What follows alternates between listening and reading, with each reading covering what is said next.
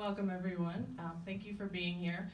I just want to start by actually playing a piece for you, so let me go over there.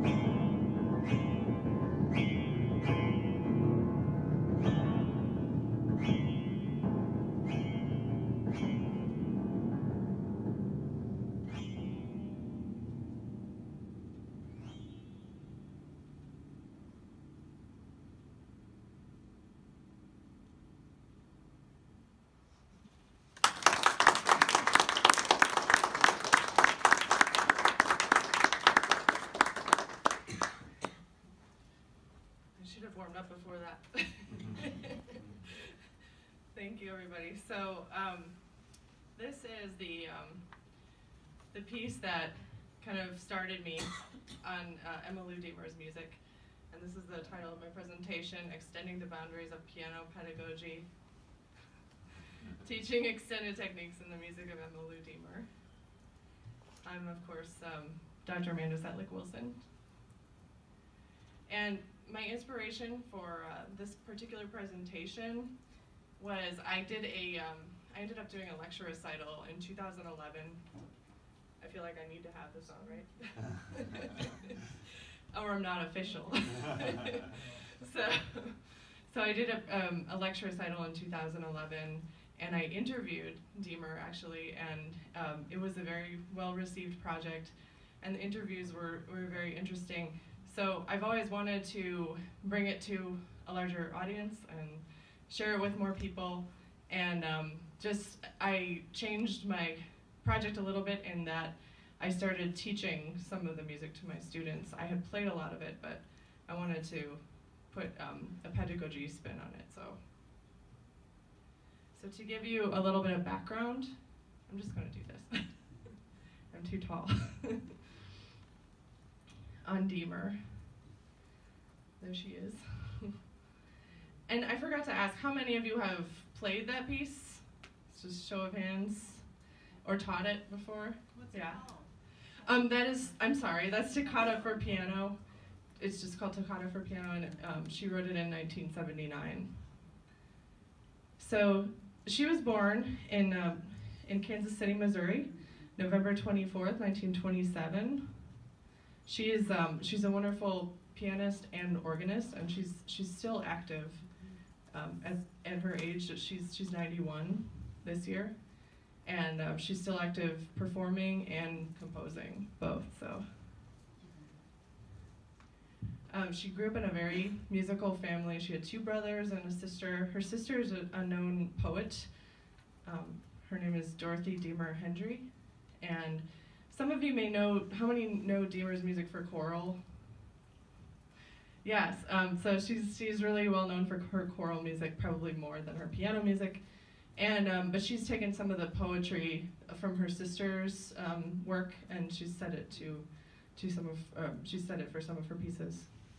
And her mother was a pianist, and her grandmother also. So very musical family, music all around her when she was growing up. And she began composing at the age of 4.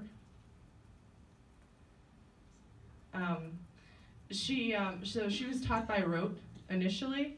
Her teacher didn't teach her how to read until a later age, and I'll show you a video with more details from our interviews. But she was a really avid improviser, and this kind of sparked her composition, her beginning in composition. And she told me that by the age of 12 or 13, she knew she wanted to be a composer. I'm not blocking anybody right here. And eventually she became a professor of theory and composition at the University of Maryland, 1965 to 1970, and then she stayed at the University of California, Santa Barbara for quite a while. And that's where she lives today. So that's where I ended up interviewing her in her home.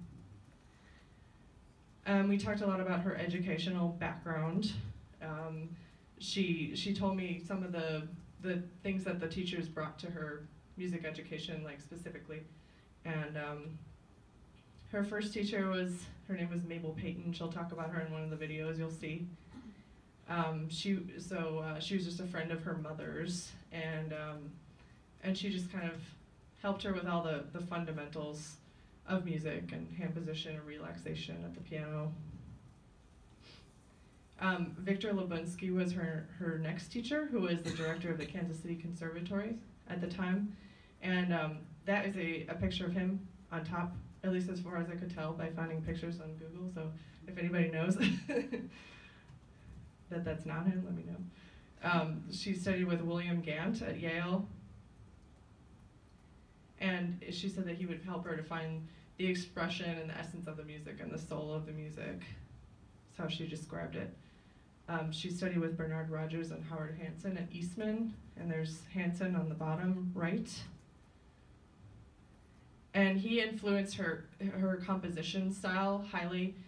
He had this exercise where she described, like, he would have the students start in one key and then immediately switch to another key, like, very abruptly. And she tends to do this in her music too. So you'll notice that sometimes when you're listening. So this is a video from our actual interviews in 2011, and talking about just what I was telling you about her early life and education and music. Could you just tell me what was your musical background like when you were growing up? Like, what kind of lessons did you take, and when did you start? Oh, well, you know, we had piano, and the piano in the house, which you really have to have if you're going to be a composer. Yeah. Well, you don't have to. You can have a guitar or anything, actually. That's true. But a piano really helps. So, yeah, we had a piano, and everybody in my family was musical. Oh, wow. And my brothers and my sister all played instruments, and my mother played piano, and my grandmother did. Not real heavy classical things, but more lighter music, like popular music, good church music. And did you take lessons from? Yeah, I started. You know, when I was maybe 4 or 5, I would sit down and pick out things. You know, so my mother knew I had a musical ear. Yeah.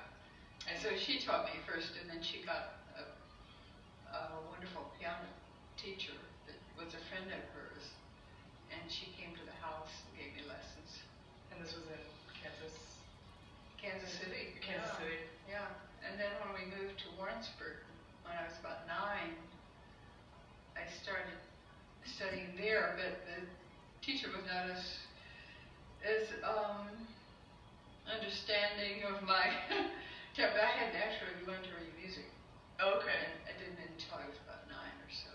Oh, okay. And so this teacher was kind of appalled that I didn't read music. So my mother got on the phone and called Mrs. Payton, my original teacher in Kansas City, and had her come on the bus every 2 weeks to give me lessons. And so I again started playing, and I would write little pieces about when did you start? About 6 or 7, I think, and she would write them down. Your teacher? Yeah, my teacher. Did you just get into that on your own, composing, or? Yeah, I did. Yeah, nobody told me to. I just would sit down and pick out things. First things I'd heard, and then my own music. Write my own music.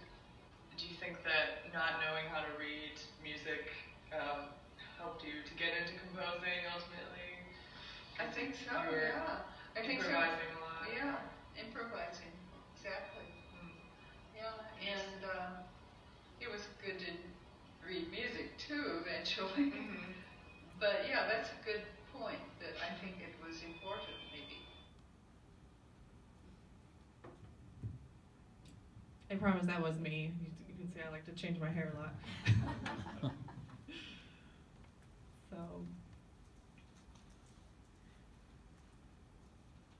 this is a photo we took together when I was visiting and interviewing Diemer in 2011. We were at her house for 2 days, and I interviewed her for quite a while. I had like hours of footage and somehow made it into a lecture recital.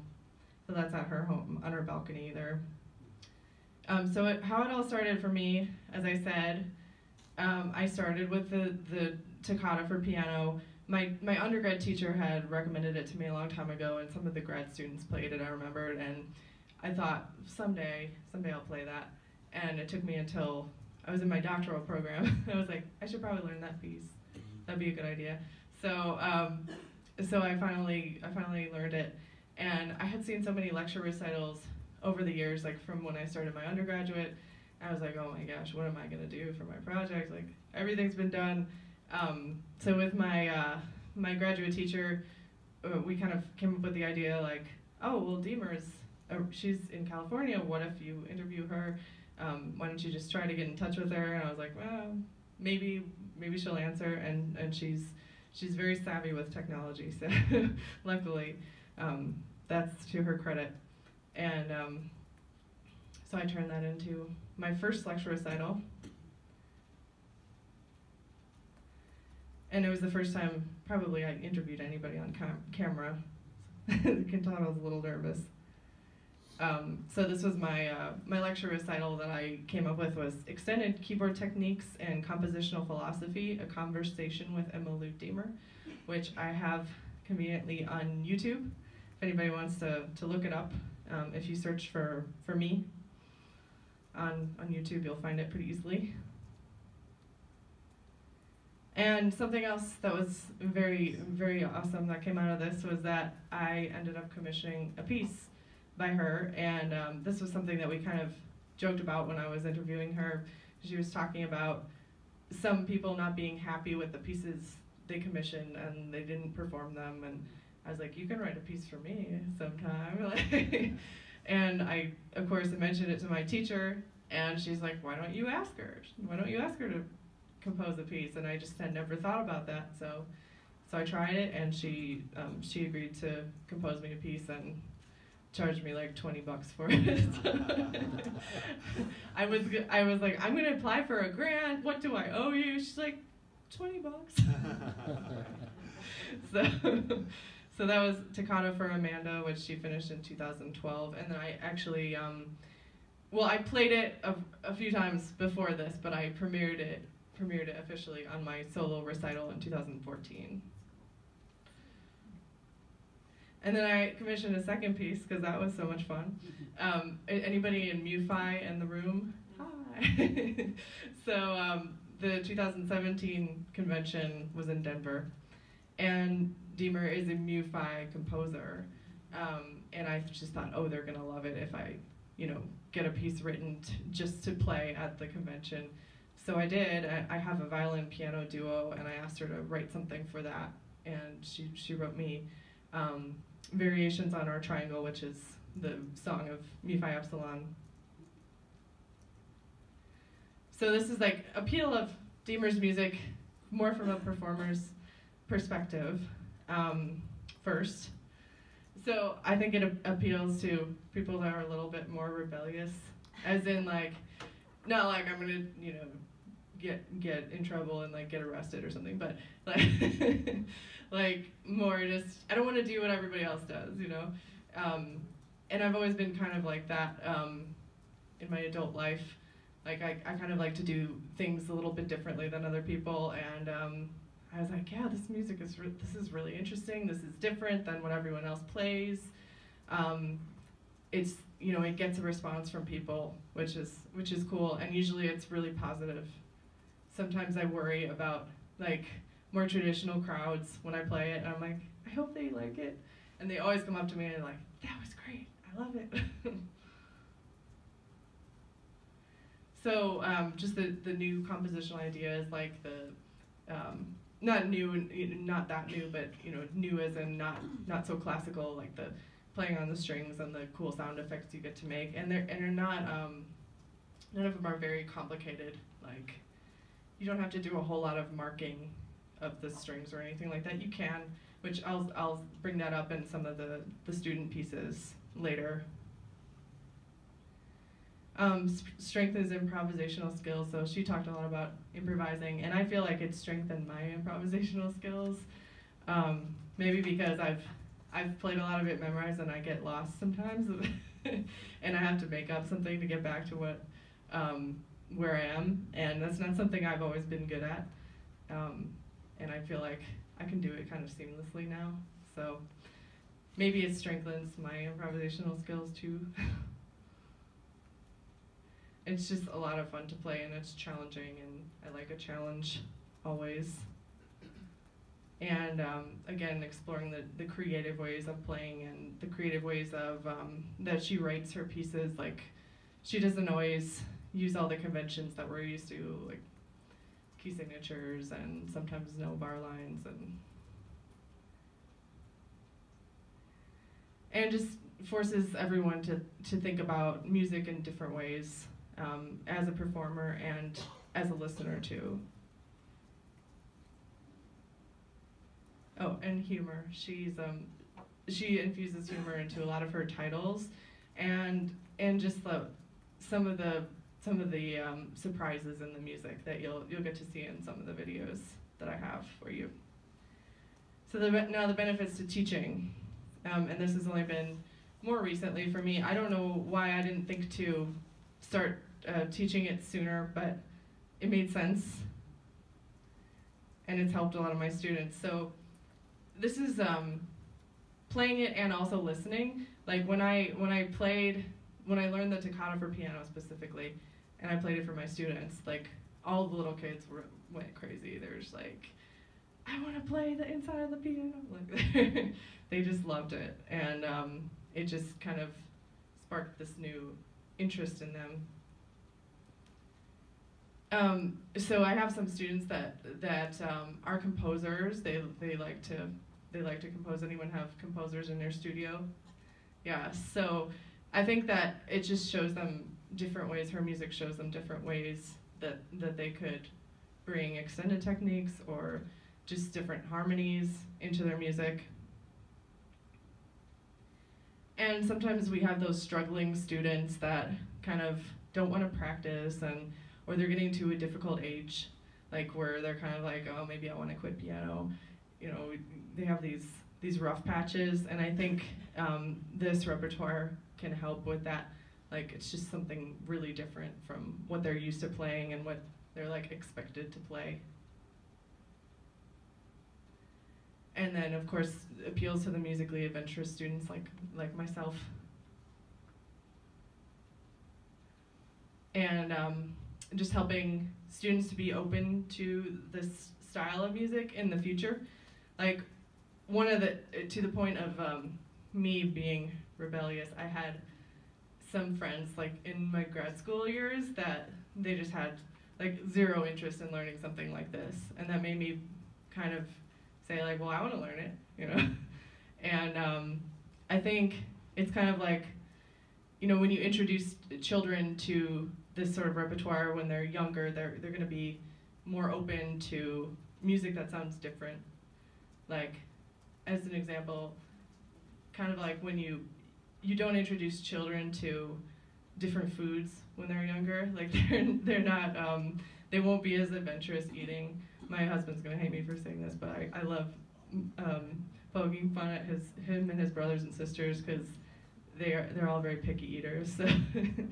So music can be the same way, you know. You can be very kind of closed off to new ideas. Like, that's okay, I'll just play Bach and Mozart and Beethoven.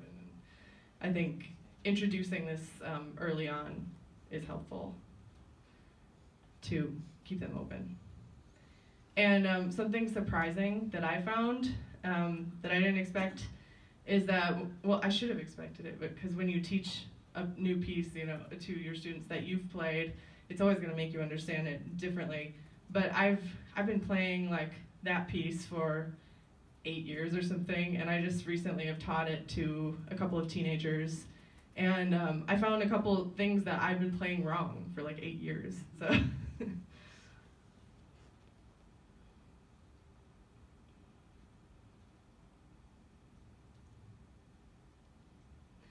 So this is a video from our interviews, and where she's talking about reception of her music, and maybe some of these like adults that didn't get to hear contemporary music when they were younger, and they kind of like give her some side eye or something when they listen to her music and they don't like it so much.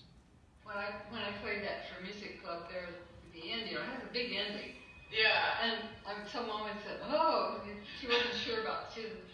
People react very strangely sometimes to music. If it's a little bit too, what they perceive as being a little too violent, I guess it offends them. The Mozart lover.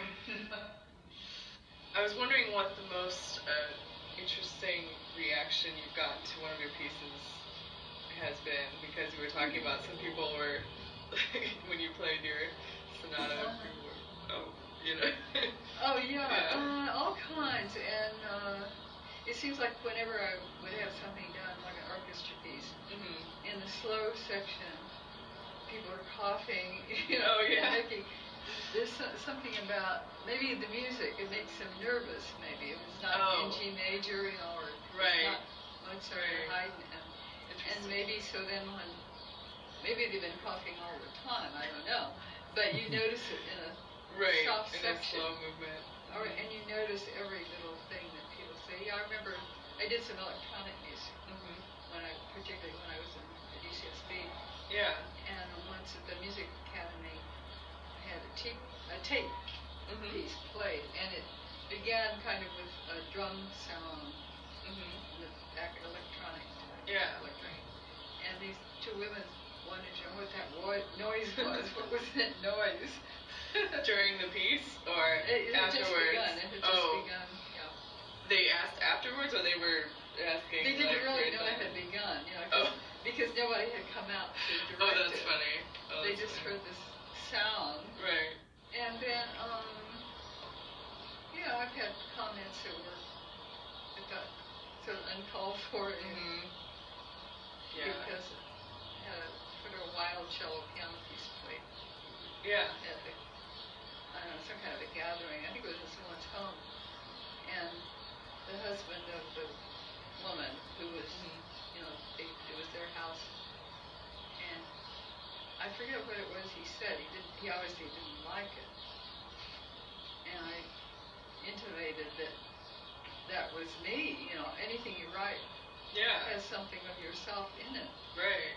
So he was saying, "Oh, that's bad," or something. That's you? Oh no.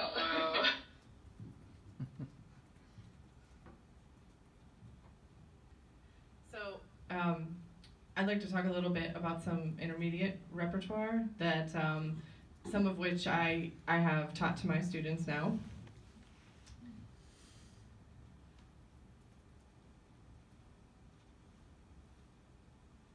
So these two time pictures and sound pictures, I've had the scores for a while, but I haven't had a chance to teach them. And I do have everything up here if anyone wants to look later on.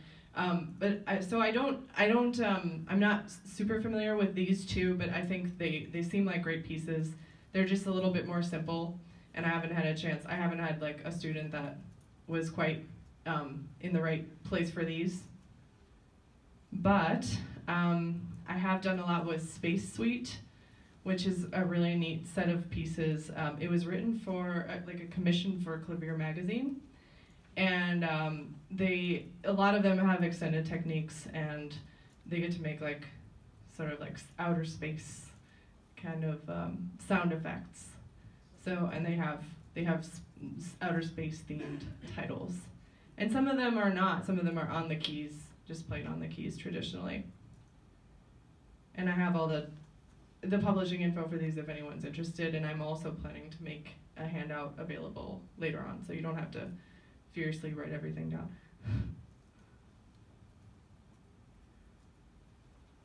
And minimal listing is one that I've found more recently.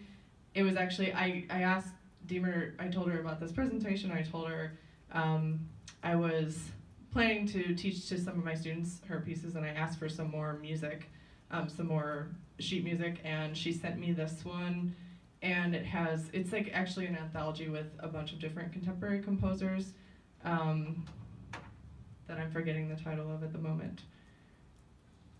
Contemporary collage, music of the 21st century. And so minimalisting is from this. So it's kind of a fast and fun minimalist piece. And the other one that she has in this collection is Thinking Back, and it's a more introspective, slower piece.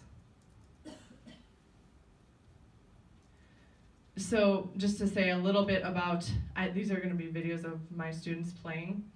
And so this particular student, she is in high school. She's a younger high school student, and she has some trouble being motivated to practice. She's a very sweet girl, and she's a good student. But I feel like these pieces were so different for her, and they sparked her interest a lot, and she was practicing more I don't know, maybe she just really wanted to be in my presentation, but she was, she was practicing more. So you can get a little sample. This is like one of the Space Suite pieces.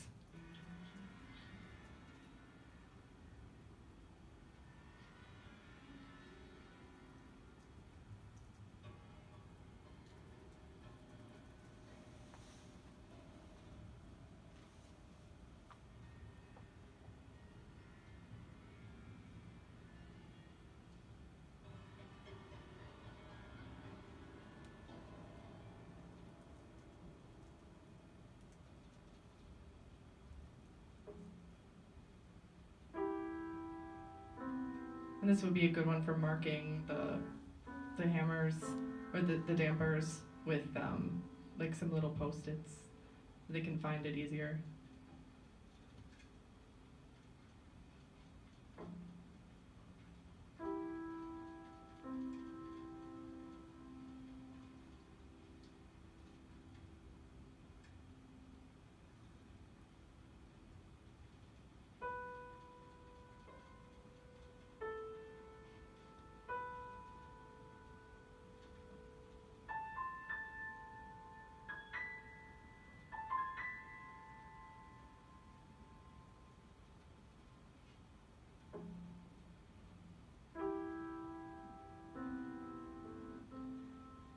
So I'm just going to move past this one for now because I think we've seen all the effects, and we can come back to things if we have more time.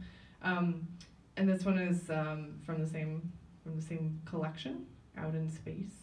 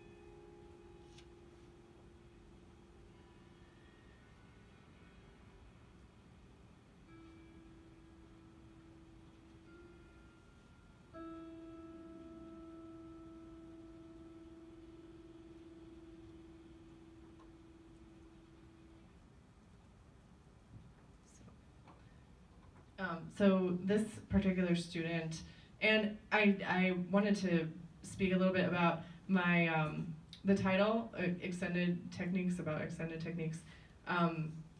Just that the extended techniques are what got me interested in her music, but I wanted to also include some of the more like traditional on the keys pieces, because sometimes there are students that are more interested in like what they would call like the weird music and like the playing on the strings, and some of them are want more pretty pieces, and Diemer has both of those, so her repertoire is varied. So this particular student is he is high functioning autistic. And he's a great student. He's very advanced in his level and his age, and he has a hard time focusing, of course, and he's not as good with detail. When I ask him to, add dynamics, I have to remind him a lot. And with these pieces, I think they were more challenging to him, and they had like fun harmonies. And he has this joke lately where he'll play a piece and he'll end it on the wrong chord. He'll like play it perfectly and then he'll like do like a crazy chord at the end, and it drives his mom crazy. But I think these harmonies were different and adventurous, and he likes that, and he likes the technical aspect to it, the challenging technical aspect. So it's minimalistic.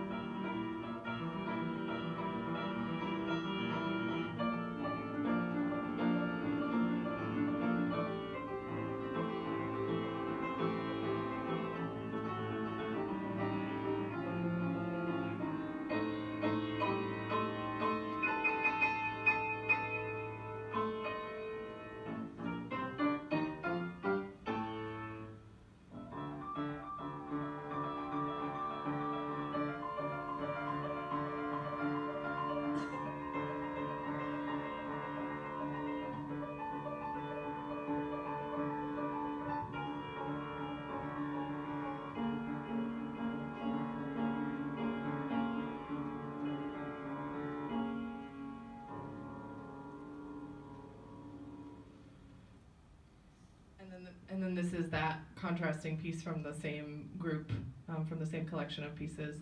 And he doesn't enjoy this one quite as much as he loves playing fast music, but I can tell he likes it also because he's adding the dynamics without so much asking. And so this is the same student on Thinking Back.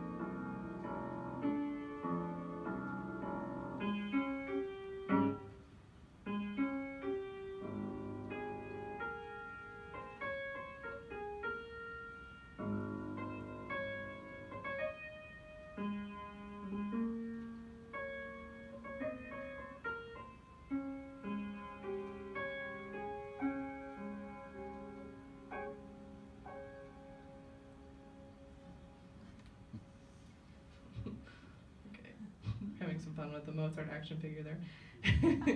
And this is from the, this is a collection of all hers. It's called Travels Through Sound. And it does have, it has both traditional on the keys and extended techniques. This is one of the prettier ones that a couple of my students have. They weren't, I played through a lot of pieces for them, and this is the one they were interested in. It is a really nice piece, so.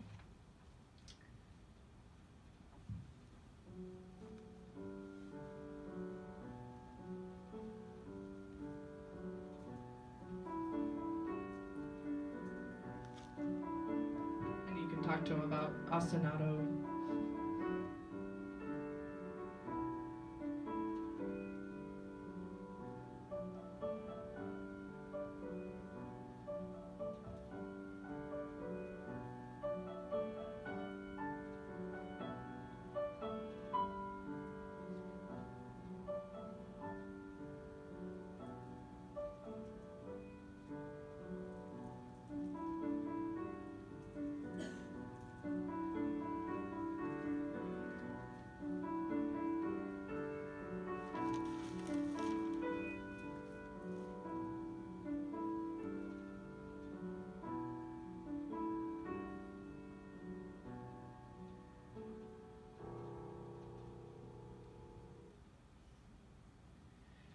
So this is a student that likes to, he's not too into all the traditional music. He's always bringing me video game music, and he's always like, I want to show you this video game song on YouTube or something. So he does play the classical pieces, but he's more interested in something different. And I feel like this piece is a little subdued for him, but it's still a very nice piece, and we're working on like, okay, what's the story during this piece? Like, what's happening while you're sailing on the quiet sea?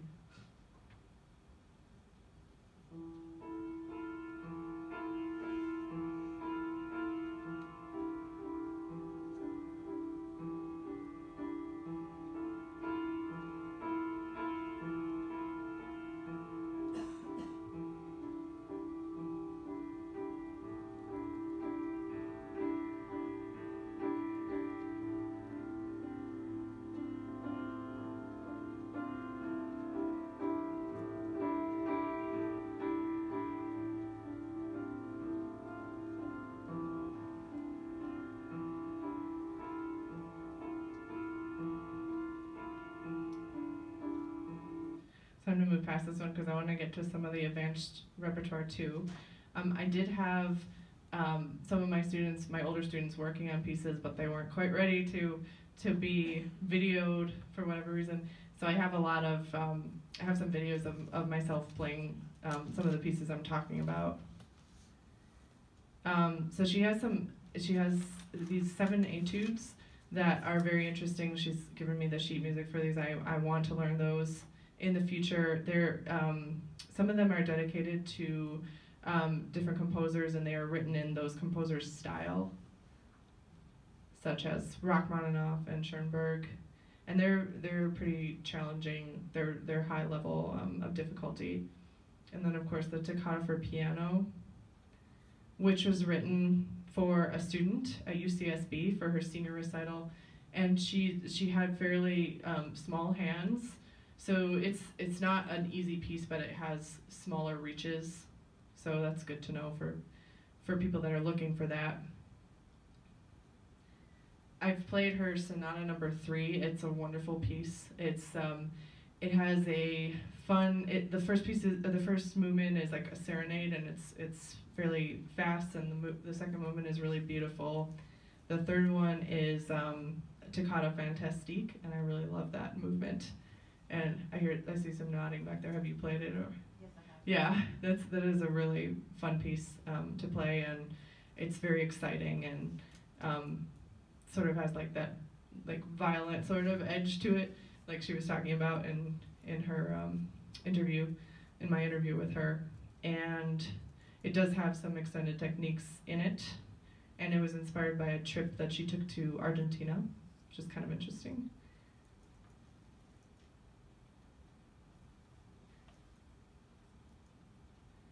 And then the Psalms are a newer piece for me, because I had a concert. I had to play some sacred solo music, and I realized that I didn't have any for it, which was really surprising to me.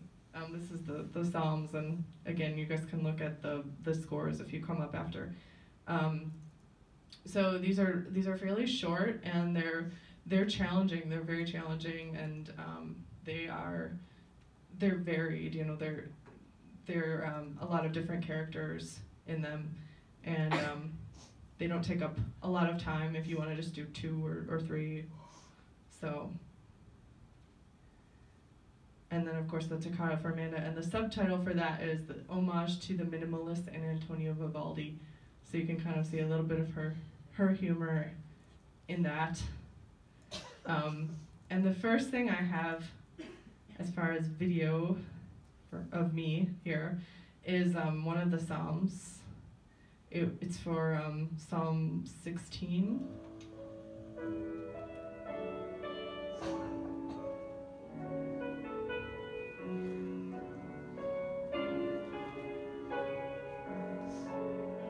My friend was trying to do an artsy video, so I'm sorry about that.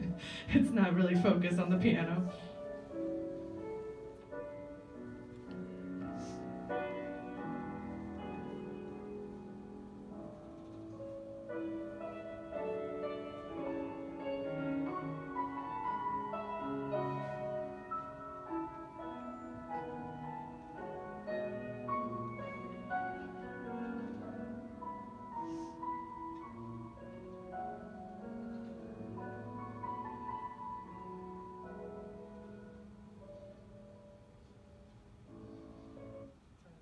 I'm going to move on a little bit. And I'm not going to play all these for you right now, but you can kind of hear one of the faster ones. So I'll play you some of Psalm 26, and we can come back if we have time too.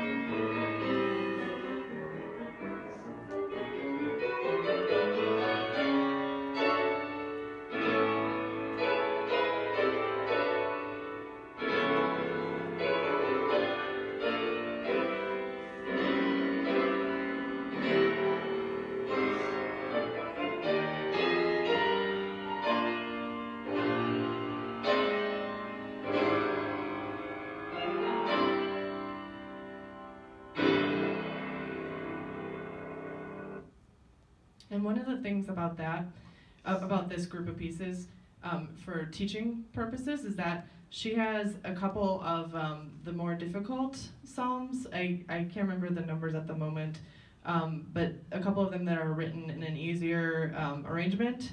So if any of your students wanted to play them, but they're a little bit too challenging, you could still have them learn it. So I wanted to play you a little bit of the piece I commissioned, but I wanted to give you an idea of, we only had like one MU5 person in the room, right? Or maybe a couple. How many MU5s?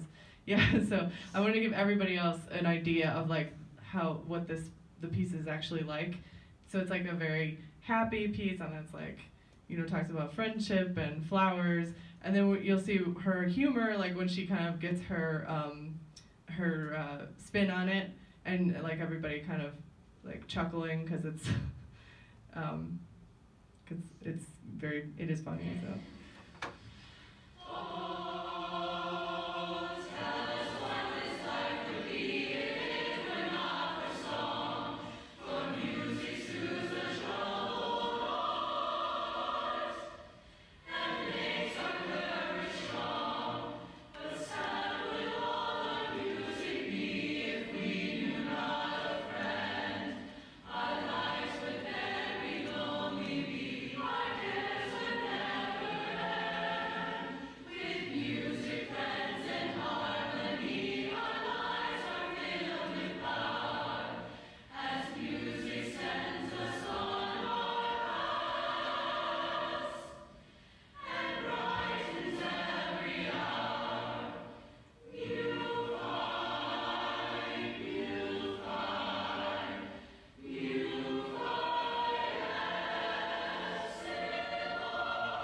And this is the song of Mu Phi Epsilons, and this is at the convention with my violinist friend.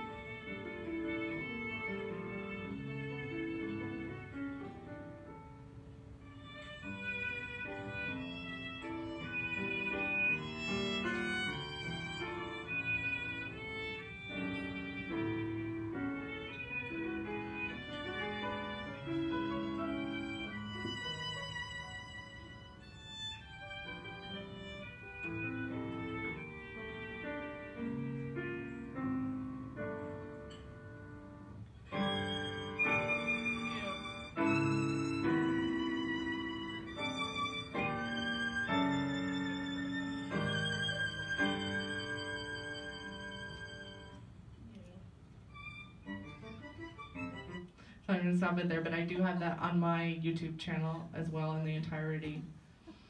So I have a couple more video clips of Diemer, and this was a question about her future projects that she would be working on, and she talks a little bit about her compositional style and what makes her compositional style unique. What are the pieces like that you've been composing recently, or the most recently? Well, I've written some chamber music recently, and I think probably anything I write now has an eclectic feel to it. In other words, some of it can be very tonal sometimes, or modal. Yeah. Or it can be quite dissonant. So a mixture of all the things you've tried. Yeah.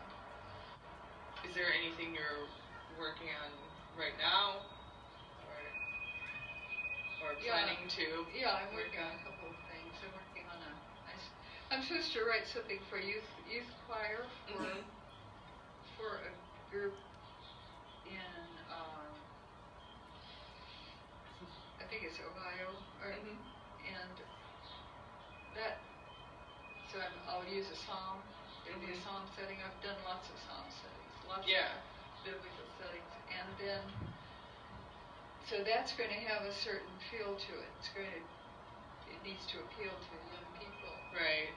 And then I'm doing something, a trio for piano and trumpet and trombone. Oh, okay. And that is going to have a different sound to it, when you're using brass. Yeah.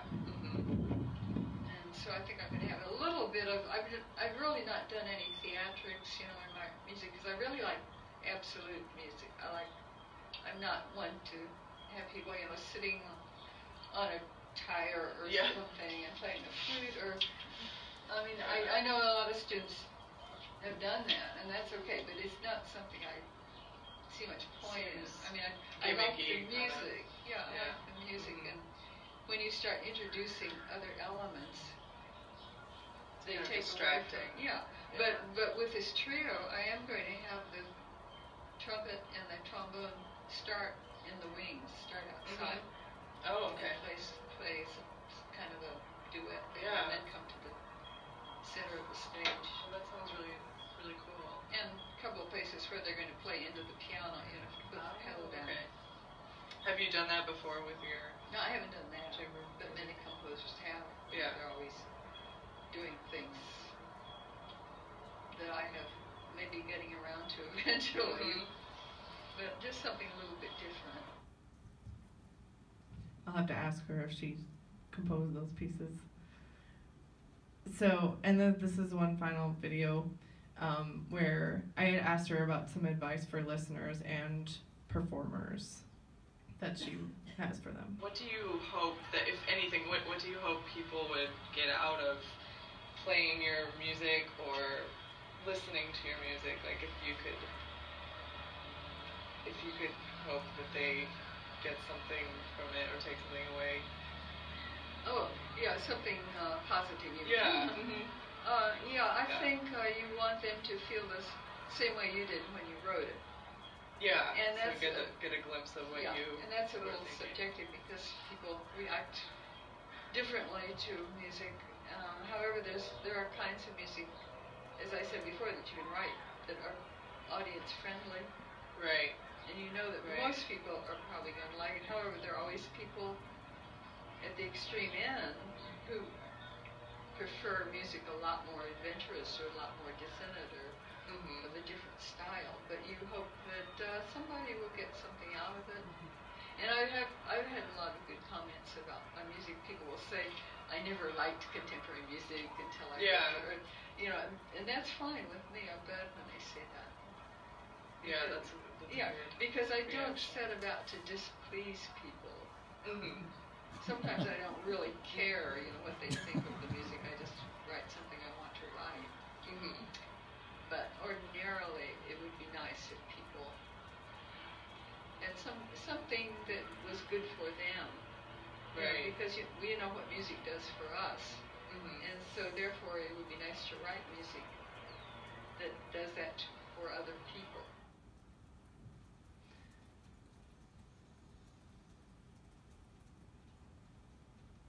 Okay, and then I have one final slide with, I used this book a lot when I was preparing my lecture recital, probably both my lecture recitals. It's a biobibliography of Diemer, and it only goes up to 2001, so it doesn't include everything that I've talked about today, but it is very useful. And I used it from the CU library, and I had to get myself a copy because I needed that. And then, of course, my 2 lecture recitals you can find on YouTube as well, and I'm happy to share my papers with anybody if you want to contact me. And then just I took those 2 photos of her when I was visiting, and that's not my photo, but it's a really good photo of her. So she's just really a wonderful lady, and just a really prolific composer, and I just wanted to share more with everybody because she's not as well known as she should be, and she's like a national treasure. You know, she's just so active, and there's so many wonderful pieces out there for every musical medium, not just piano. So I know we're running close to time, but does anybody have any questions? So how much of the intermediate repertoire has extended techniques, and how much is it just traditional writing? Yeah. To me, I think it seems about equal, but maybe more traditional and close to the same amount extended techniques. But yeah, I certainly haven't done all of it, and I mean I included quite a few of the intermediate repertoire collections, but I don't think I got everything in there, and most of it is in here. So did that answer your question? Yeah. Anybody else? I had planned to play at least some of the toccata for Amanda, but I do have that also on YouTube. So I have like a few recordings of that on YouTube if you want to check that out, and that is also available from the publisher too. Can I ask another question? Of course. On an upright, have you taught any of the advanced techniques? That's a good point. So yes, that is something that I actually wanted to mention. Some of the pieces she actually has like an alternative way of playing it if you can't play it, you know, if you have an upright, like of playing it on the keys. But I haven't taught it on an upright because I'm teaching mostly in my studio, and I have a grand. But I have played extended techniques on an upright before, and so it's possible. It's not easy like on every piano. Like I was practicing on a Steinway upright yesterday, and I found it was really easy to just open it up and like slide the top like into the piano. So, but I don't think all uprights are easy to practice on. So that's another, you know, I could practice extended techniques on. So I think that's another reason why a lot of my students picked the traditional pieces, because they don't have grand pianos. Anybody else? Hi. Do any of your students have difficulty reading, and you might have addressed this, but like reading what that meant, like the one student who was inside with her? Right, yes. It takes a little bit, there's a little bit of a learning curve with that, but they're all like really eager to figure it out because it's so different and new. So and instructions? There are instructions, yes. And she mentioned about like the clavier, the one that she commissioned for, or clavier commissioned from her, which is Space Suite. There were some people that were kind of like, ooh, why would I want to play this? And like the piano is gonna get dirty or something. I don't know. But she has like she has this nice like, I don't know if it was right at the beginning or what, but she has like an instruction.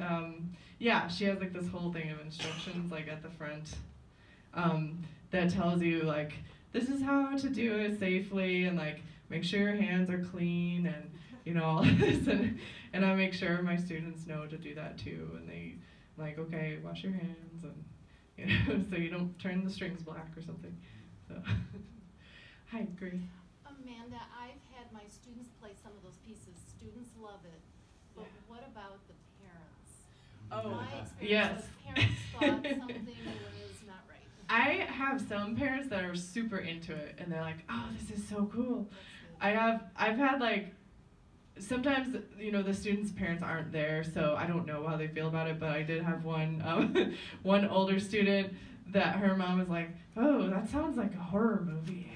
So but she's a really cool mom, so I just kind of joke with her. I'm like, oh, Mom, we're gonna play your favorite piece now. And she's fine with it. She doesn't like it as much as like the pretty, like the Mozart concerto that she's working on. Anybody else have questions? Well, thank you so much. You've been a wonderful audience, and this is my first time presenting, so you made it really easy on me.